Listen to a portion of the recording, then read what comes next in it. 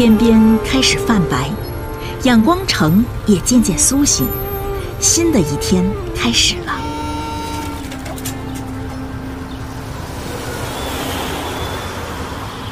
这里是缅甸最大的城市仰光，也是缅甸曾经的首都，有着和平之城的美誉。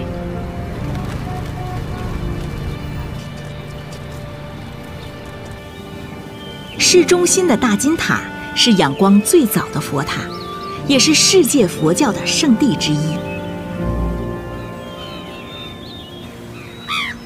大金塔南门的长廊两旁，经营佛事用品的小店已经在做开业的准备了。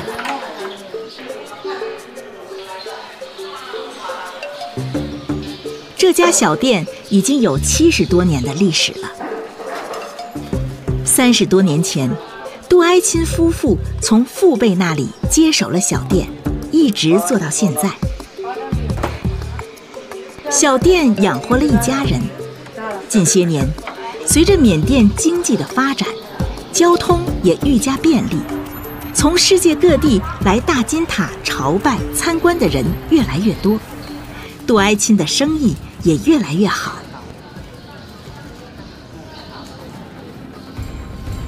顺着小店涉级而上，金碧辉煌的大金塔就在眼前了。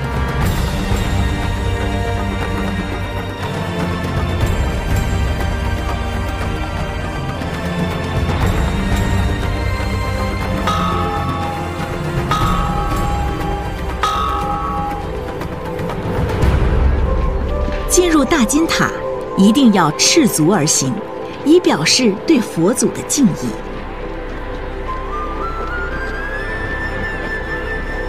趁着休息日，来自各地的义工们组织起来，为佛像沐浴擦身。在缅甸，供奉佛像被认为是荣耀，而能够亲手擦拭佛像，更是无量的功德。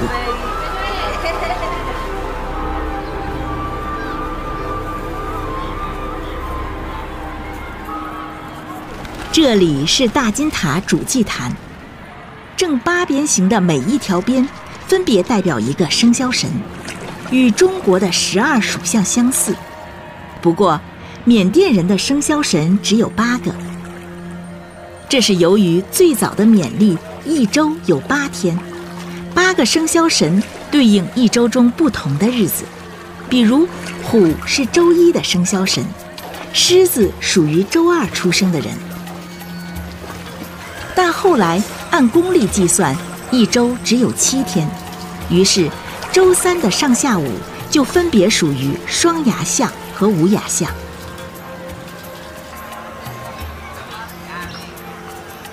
仰光人平时习惯在自己的生日或重要的日子来到大金塔，找到自己所属的生肖神进行供奉，并用清水浴佛，以求洗去晦气，带来好运。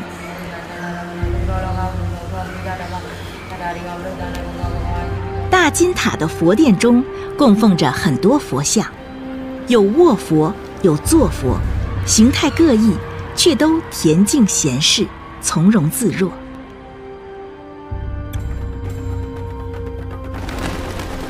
通常所说的大金塔是指大金塔建筑群，包括4座中塔和64座小塔。传说中始建于公元前588年的主塔，距今已经2600多年了。最初只有8米高，其后历经重建，如今砖砌塔身已经接近110米。据称，大金塔内供奉有释迦牟尼的8根头发，所以成为佛教徒心中的圣地。大金塔东南角，这棵古老的菩提树，相传来自于印度的菩提伽耶，是从释迦牟尼悟道的地方嫁接过来的，颇为珍贵。如今大树参天蔽日，如同佛展开的手臂，护佑着虔诚的信徒们。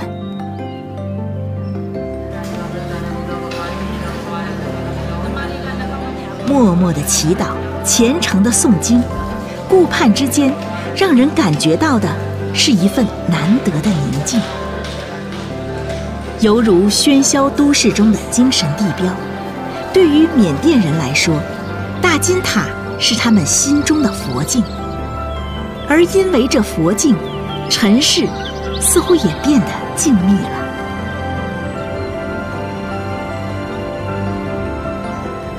在缅甸的城市乡村，寺庙佛塔随处可见，拜佛诵经是大多数缅甸人日常生活的一部分。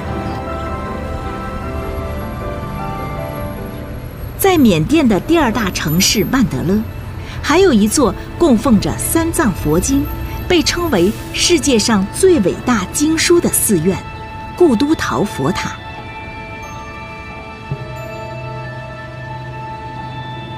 这里就是曼德勒，缅甸几代王朝曾经建都的地方。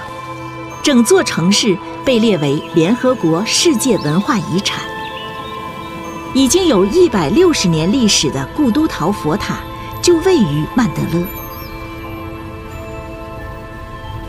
穿过雕刻着佛本生故事和护门神像的柚木大门，眼前的塔群令人惊叹。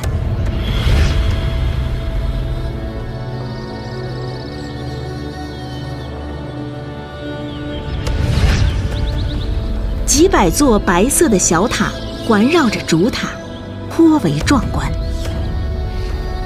故都陶佛塔名字的原意是全世界最伟大的功德佛塔。由于塔中珍存着10克的三藏佛经，因此也被称为世界上最伟大的经书佛塔。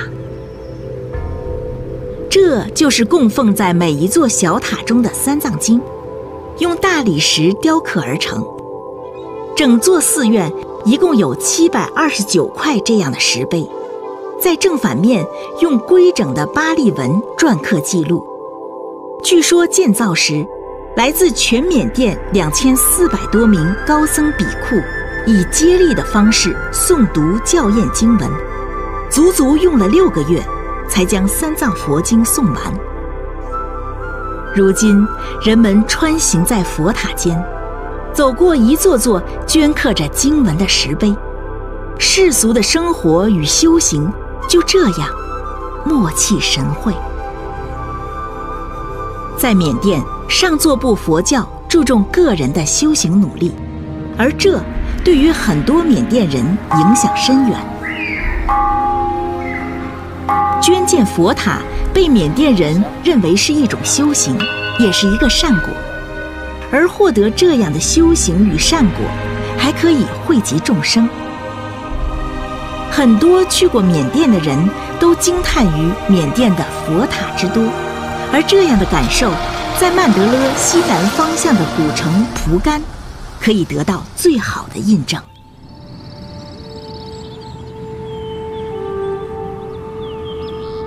这里就是蒲甘，仿佛散落在大地上的一颗颗遗珠。鳞次栉比的佛塔让蒲甘的城市生活与佛密不可分。蒲甘是蒲甘王朝的都城，成书于1178年的中国古籍《岭外代答》中就曾记载：蒲甘国王官民皆戴金冠，有寺数十处，僧皆黄衣。蒲甘王朝的历代统治者都信奉佛教，于是广建佛塔寺庙，把这座都城打造成了千塔之城。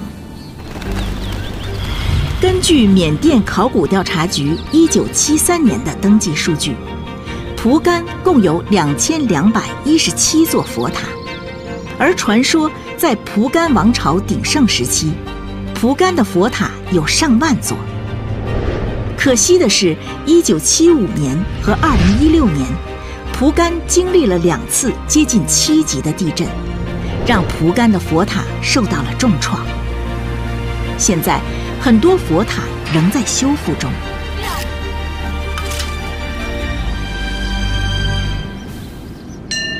在蒲甘，与佛塔相遇的时刻，不止在清晨与黄昏，即便在炎热的午后，寻觅到中意的佛塔，也是一种修行。在蒲甘古城，几乎每一条路都会通向一座佛塔。大多数佛塔的建造者已经被时光抹去了踪迹，但是低眉浅笑的佛像仍在，虔诚祈祷的信徒依旧。晨光中，佛塔若隐若现，犹如佛国天境，华美而壮丽。佛塔连通着古今，也让历史匆匆的脚步在此刻驻足。佛塔不语，只是带着一份曾经沧海的淡然，平静地注视着今天。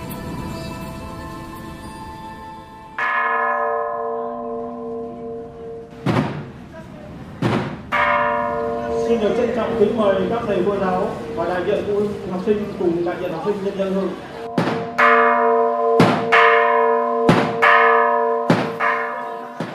6月是越南的高考季，这所高中的老师组织学生们来到位于河内文庙街的文庙大拜堂，为即将开始的高考祈福。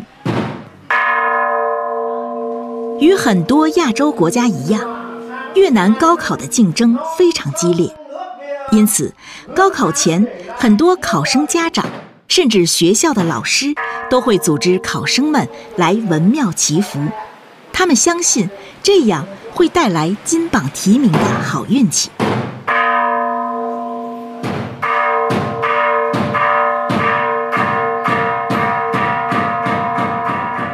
大拜堂上高悬着由中国清朝康熙皇帝御笔题写的万世师表牌匾，两侧铜鹤龟已经被考生们摸得熠熠发亮，威吓不言，就这样默默地承载着学子们一柄虔诚的敬畏心。始建于越南李朝时期的文庙已经有900多年历史了，是河内的标志性建筑。文庙曾经是越南的最高学府，也被看作是越南儒家文化的缩影。殿内正中供奉着孔子雕像，只是在大成殿后增设了一个大殿，以供奉越南的儒学大师朱文安。朱文安被越南史学界奉为儒宗，他奉行孔子有教无类的主张，毕生从事儒学教育，广受越南人的敬仰。钟鼓声响起，祈福礼毕，在一旁书写福帖的老人家也忙起来。尽管汉字已经不再是越南人的日常文字，但福帖依旧全部以汉字书写。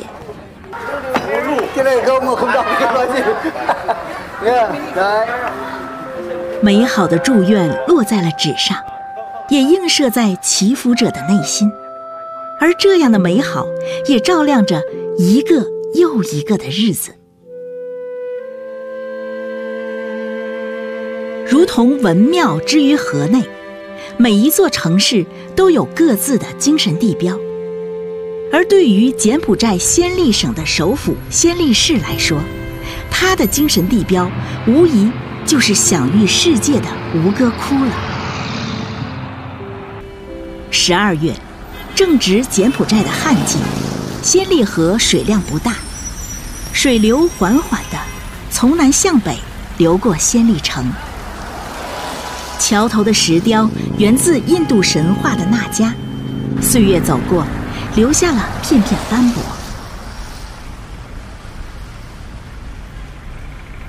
暹粒河发源于位于暹粒市东北方向的科巴斯边山。科巴斯边山不高，全部为石体结构，建造吴哥窟的巨石就采自于科巴斯边山一带。巨大的岩石经过河水1000年的冲刷，留下了波浪般的痕迹。茂密的热带雨林遮挡了阳光，巨大的枝蔓努力地向上延伸。路标显示，距离仙力河的源头还有1100米的山路。山路地势平缓，很快就听到涓涓细流的声音了。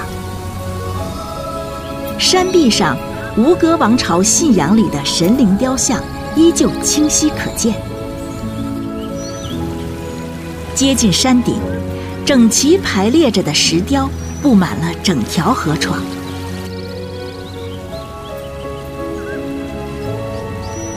石雕的图案是印度教的林家，水流温柔地划过，汇聚成仙力河。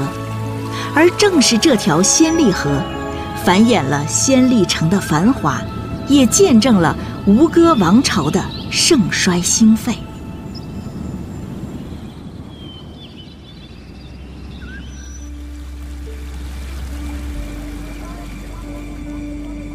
看日出是每个清晨仙力市的第一道风景。来自世界各地的游客趁着夜色赶到吴哥寺的莲花池旁，等待太阳升起。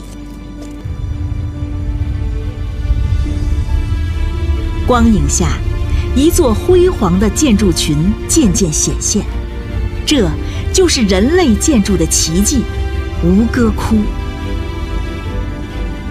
吴哥窟被誉为柬埔寨的心脏与灵魂，它是国家的象征，也是民族骄傲的源泉之一。高大雄伟的吴哥城是吴哥建筑群的统称。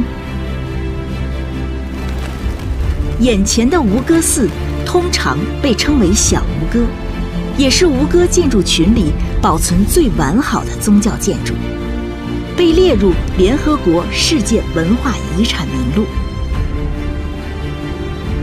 吴哥寺建造于公元1113年至1150年间，其建造者是吴哥王朝国王苏耶拔摩二世。高高的祭坛、精美的浮雕，以及如莲花般绽放的高塔，代表了高棉建筑的巅峰之作。据说建造吴哥窟动用了1500多万人，以及不计其数的大象，花费了数十年，其工程之浩大，令人惊叹。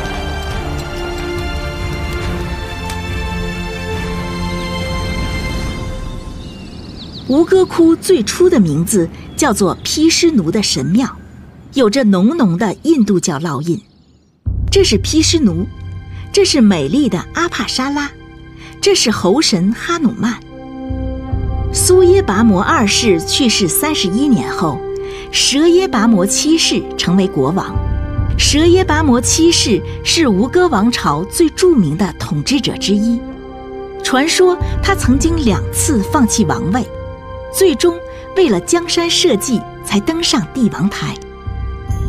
在舍耶拔摩七世统治时期，大乘佛教成为吴哥王朝最有影响力的宗教，吴哥窟也由印度神庙变成大乘佛教的神庙。如今可以看到的很多吴哥遗迹都是由舍耶拔摩七世修建的。神秘淡然，吴哥窟巴戎寺的4面佛雕像以高棉的微笑而享誉世界。49座巨石塔以及5座城门上都雕刻着这样的面容，而这些面容的蓝本则来自于舍耶拔摩七世本人。夕阳浅映在一尊尊雕像上，波澜不惊，如同饱经沧桑之后的那份沉静与恒远，令人震撼。在吴哥窟游览，常常会攀爬这样的阶梯，阶梯又高又陡。当地人介绍说，这样的设计不仅表达了高棉文化中对山的崇拜，而且还因建筑的结构使得攀爬者必须躬身弯腰，以虔诚的姿态缓缓行进。夕阳西下，静园的时间到了，喧嚣了一天的古寺又重回静谧。夕阳的映衬下，古老的吴哥窟泛出金色的光彩，如同佛国天境般壮美而神秘。在柬埔寨邻国老挝，也有一座被称为小吴哥窟的建筑瓦普寺。与吴哥窟类似，瓦普寺也曾经是印度神庙，后来才成为一座佛教寺院。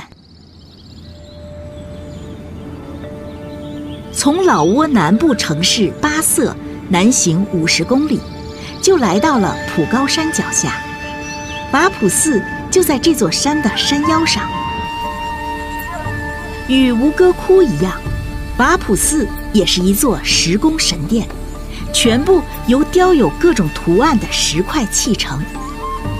整座建筑群规模宏大，从山腰向下延伸数百米长，整齐地规划着庙宇、神殿和水利设施，曾经是高棉帝国最重要的印度教圣殿之一。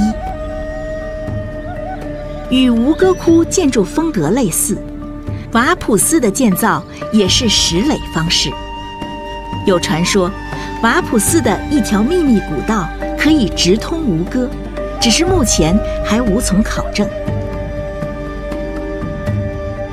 而与吴哥窟不同的是，瓦普寺并没有太多的游客。厚厚的苔藓覆盖着曾经华丽的雕像，历经千年，却依旧清晰可见，栩栩如生。涉级而上，第3层石阶上占巴色披耶卡玛塔王的雕像，是整座瓦普寺最大的雕像。据说瓦普寺就是为了纪念他而建造。即使到今天，尽管整座瓦普寺已经满目疮痍，但是每年的1月下旬至2月上旬，老挝人都会在这里庆祝瓦普节，以纪念他们的皮耶卡玛塔王。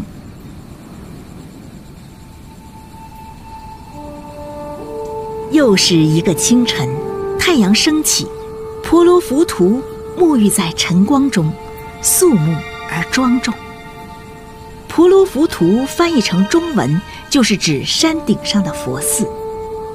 婆罗浮屠位于印度尼西亚日惹西北方向的一片高地上，整座建筑共有9层，层层向上，而人们则需要按照特定的线路，以顺时针方向层层上行，仿佛经历一生的修行，最终达到完美的精神境界。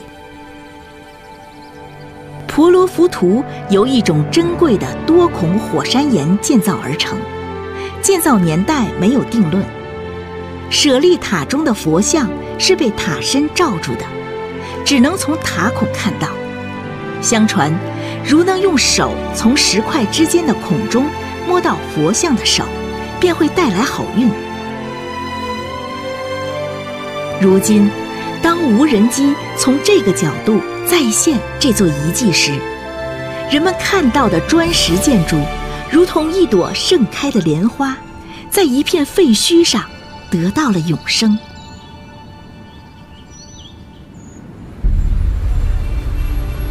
今天的印度尼西亚已经是一个以伊斯兰教为主要信仰的国家，但在历史上，佛教、印度教都曾经在这片土地上盛极一时。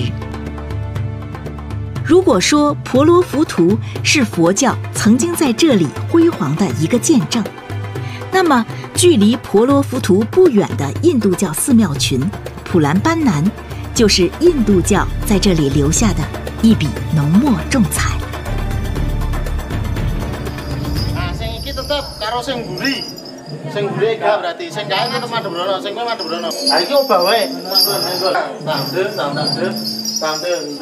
这里是印尼普兰班南神庙的露天剧场，演出马上就要开始了，后台的气氛紧张起来。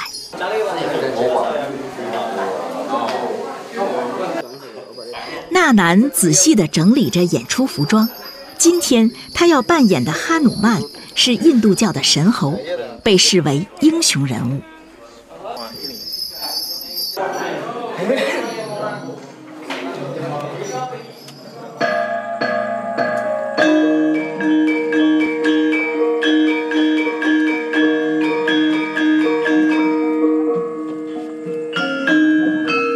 每年5月到10月间，晚上7点，在印尼普兰班南神庙的露天剧场，都会上演根据印度史诗《罗摩衍那》创作的舞台剧。神猴哈努曼是剧中的主角之一，纳南扮演这个角色已经15年了。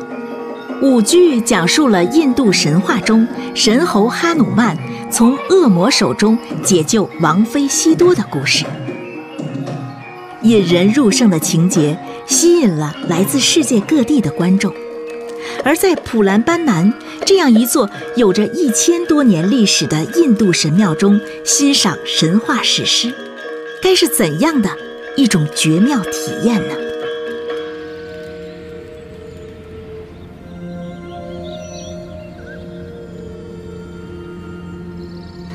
与婆罗浮屠一样，普兰班南也是由火山岩建造而成的。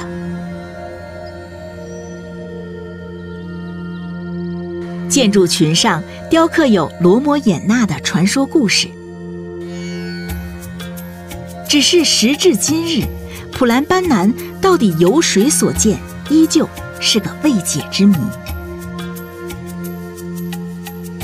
普兰班南寺庙群由240座庙宇组成，经历了天灾人祸的沧桑变迁后，大部分已经坍塌。尽管经过修缮重建，建筑主体得以恢复，但是很多石雕以及周围的小庙宇已经很难再现原貌，人们只能通过想象来重新构建当年那个庞大庙宇群的景象。演出依旧在继续，纳南和演员们扮演的神话人物还在舞台上讲述着罗摩衍那这一古老的传说，仿佛时空的穿越，远古与今朝就这样交汇了。建筑是石头的史书，而砖石是人类使用过的最古老的建筑材料之一。历经沧海桑田，砖石与它所支撑起的建筑一起，延伸着人类的文明。在距离越南惠安古城40公里的一处山谷中，有一座由红砖建造的寺庙群——美山圣地。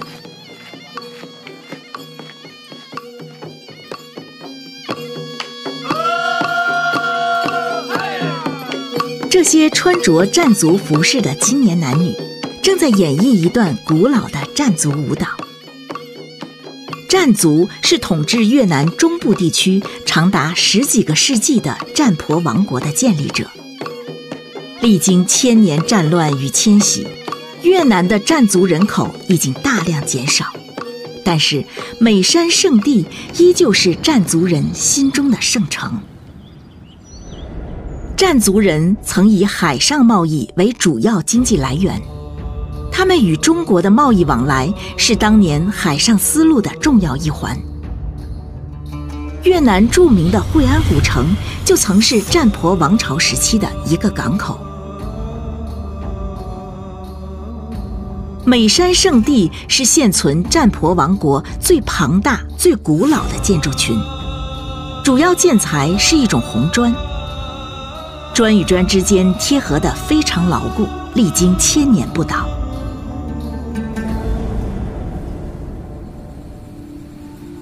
据说这种红砖不长苔藓，且经久耐用，而后来修复时使用的砖却已经残破不堪了。当年的战族人是如何烧制出这样的红砖，至今是个未解之谜。强大的王朝已去，残垣断壁的庙宇殿堂间，神佛依旧安静地注视着远方，似乎在回望那段曾经的辉煌。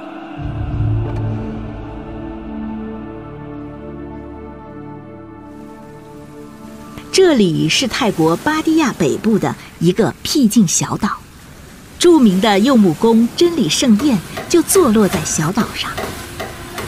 工人们正在为墙壁上的一个木雕组件而忙碌着，每天在这里都有250多名工人，他们有的在修补被风雨侵蚀而损坏的雕像，更多的人是在完成新的工程。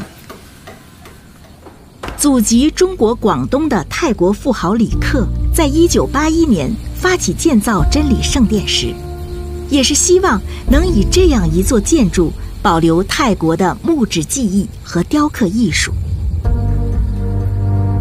开工19年后的2000年，老先生去世了。现在是由他的第5位儿子主持真理圣殿的建设。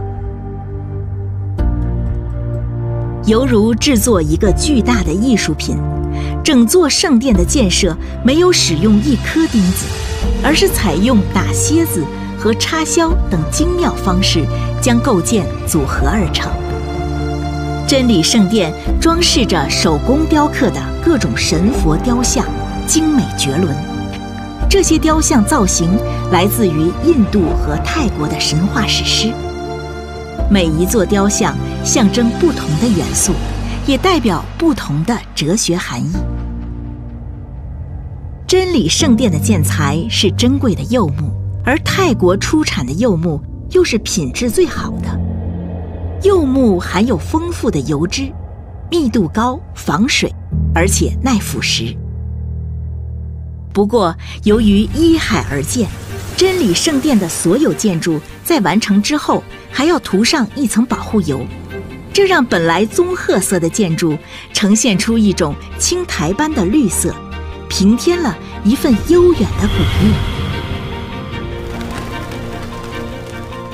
真理圣殿预计在2025年全部完工，但是工人们却说他们可能还会一直工作下去，因为有一个传说，当真理圣殿全部完工之时，圣殿创始人的家族就会面临灾难。传说当然没有确凿的科学依据，但是或许也表达了人们希望依托这座庞大的建筑，让泰国的文化与艺术，甚至他们的哲学思考，都能够永远传播下去的心愿吧。清迈，泰国一座历史悠久的文化古城，也是泰国北部的佛教中心。作为曾经兰纳王朝的首都，当年城中居住的大多是学者、工匠和手工艺人，整座城市慵懒而自在。在清迈城中一条不起眼的小巷深处，有一座已经历经500多年沧桑的古寺素攀寺。素攀寺不大，但是因为这座全银打造的大雄宝殿而吸引了不少的关注。这间寺庙已经有517年的历史了，原来的大雄宝殿已经破损十分严重，所以呢决定重新修建。又考虑到清迈这里的银匠村手工艺很发达，所以就尝试用银来打造。现在呢还没有完全完工。皮塔素提坤提到的银匠村历史悠久。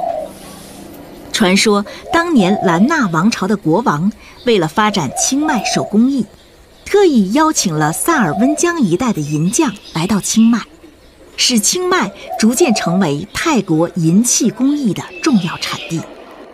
可是呢，这些年来银匠村的很多银匠啊离开了这里，出门打工。之前的几百名银匠只剩下不到500人，于是呢我们把他们召集起来，建造银庙，也可以保留我们的传统手艺。素攀寺后院的打银作坊传来叮叮咚咚打银的声音。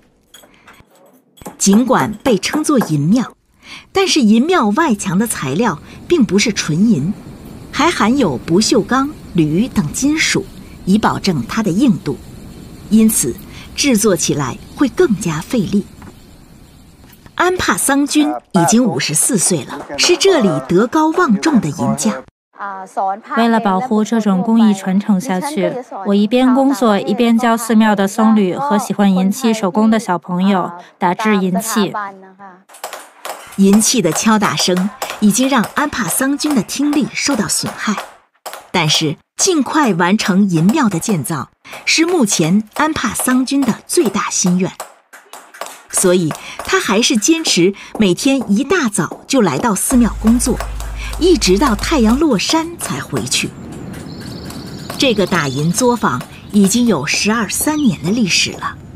素攀寺墙体上的每一块浮雕都是这里打银师傅手工打造的。最初的浮雕图案以佛教元素为主，现在也有了很多现代的造型，包括各国的建筑艺术。这里是北京的天安门，这是长城。除此之外，还有一些电影中的人物，这个就是蜘蛛侠。因为我们希望几百年或者1000年以后，人们来到这里会看到那个19几几年或者2000年代他们在做这个，那时的社会是这样的。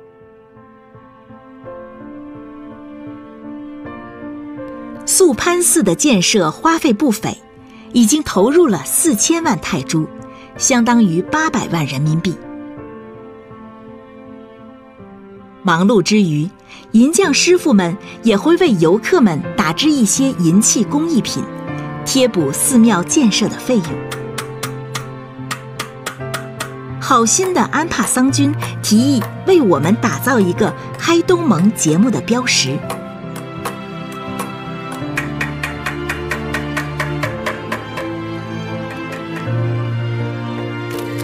叮叮咚咚的打银声还在继续，安帕桑君和银匠师傅们的日子还是会这样延续下去。完成银庙的建设是他们的心愿，希望他们的愿望尽快实现。垂起垂落间，他们刻记了历史，而在他们的心中，打造银庙不仅仅是为诚心向佛，也是为了让后人记住今天。